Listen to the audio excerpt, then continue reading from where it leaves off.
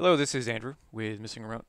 A couple hours ago, Ubiquiti released as official the Unifi OS for Dream Machines 1.11.0. This should apply, or this does apply to both the UDM and UDM-Pro. The 1.11 release has been in beta for a long time, so I have no hesitation putting it on my box. I actually did it as soon as I found out about this because of the long beta cycle that it's been in, and I've been tracking that. So, and the issues that I've seen at the later stages of that beta have been minor enough that I have no concerns. There are a lot of improvements and there are a lot of bug fixes. I'm not going to dig into the bug fixes. I did just want to point out a couple things in the improvements. One is this improvement to WAN failover stability. Now, I don't use WAN failover, but this has been a pretty major problem with the UDM-Pro for a long time. So hopefully this fixes that. Another long-standing issue is this PPOE throughput issue with both the UDM and UDM-Pro. Hopefully this again is good news for those users. Now I don't use PPOE, so it's not something that I can test. Hopefully this fixes that, but improve doesn't always mean fix. Another thing that's interesting here is that they upgraded OpenVPN. So if you are an OpenVPN user with the UDM or UDM-Pro, that is a good thing. But again, the big takeaway here is that it's been in beta for a long time, and as far as I know, it is just as stable or more stable than the last major release, which is the 1.10.4. In Ubiquiti's way, which is annoying, they bury some of the changes in the release notes for other applications. So the big one here is this Unifi Network 6.5.54. This update actually fixes a serious vulnerability with log4j. Of course, they don't say that it's log4j.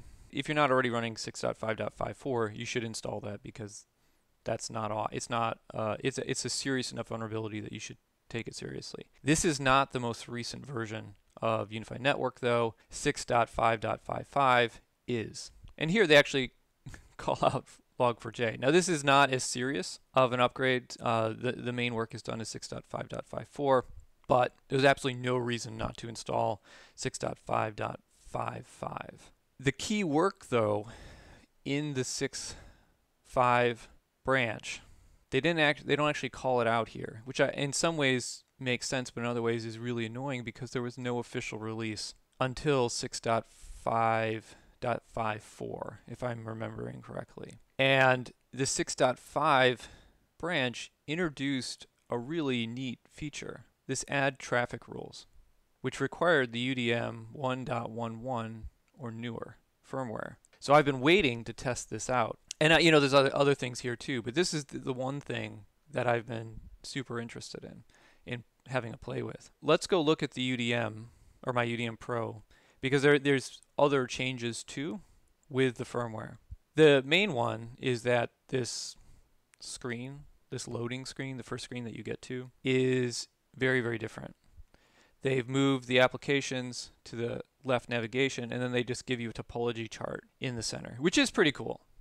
I think that that's pretty neat. I also like that they've included cameras in the topology. It's not just Unifi networking devices right now or anymore. The settings for the UDM and UDM-Pro haven't really changed anything, so I'm going to skip that. But if you click on, say, this main port here, it'll take you to the devices, and that topology, the new topology paradigm, is also here on the Unifi devices page, so you can see your cameras alongside your networking devices, which is awesome. But the thing I really wanted to see is when I go into the traffic and security, is that the traffic rules or the network rules. What this allows you to do, and they've changed the user interface here a little bit because they used to be promising that you could create scheduled rules, which obviously the rule here doesn't support. And it's somewhat disappointing because that was the thing that was really interesting, because then what it does is it makes it possible to use the UDM as a parental control device. Let's just quickly walk through a rule and then we'll talk a little bit about the rule that I already have in place. So you just name it however you want, like my pretend rule. I'm going to block something. And there are several options here. You can network, local network, internet, IP address. Basically what this should do is create firewall rules and provide the ability to create firewall rules in a really easy way. But let's say that I want to do a specific app.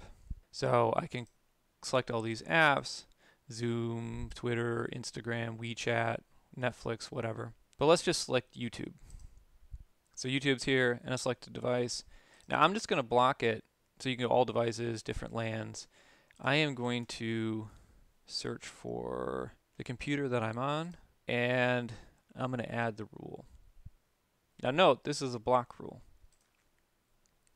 I already have a rule set up here for my phone because I thought it would be interesting to see if it worked. And spoiler alert, it doesn't.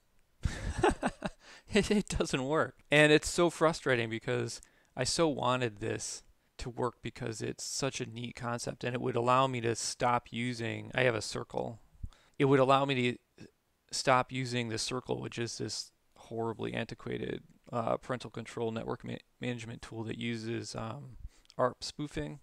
I did a review of it a long time ago to take that out of my network. So hopefully this is something that Ubiquiti fixes, because now it's something I can complain about legitimately, because it's not just a beta feature, it's a feature that's supposed to be supported. But that would be awesome, especially if you could schedule it to say, like, so my son can't use YouTube after 9 p.m.